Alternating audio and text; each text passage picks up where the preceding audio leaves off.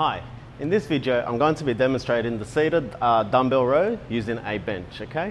This is a much easier exercise to do than the bent over row one, mainly because your core is supported and your body weight is supported by the bench and not by your own core. Okay, when you're ready, you're going to squat down, pick up these weights.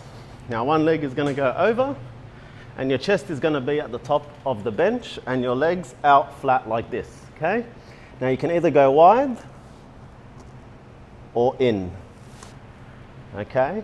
First thing I'm going to show you is the wide one. This will work out the back of your back, which is called the rhomboids muscles. It pulls your shoulder blades together. Breathe out and in.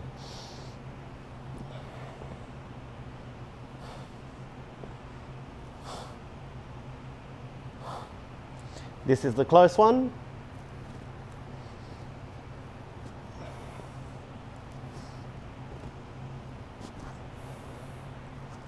And then when you're ready, just slide down to the bench and stand back up, and the weights can go back to where they belong.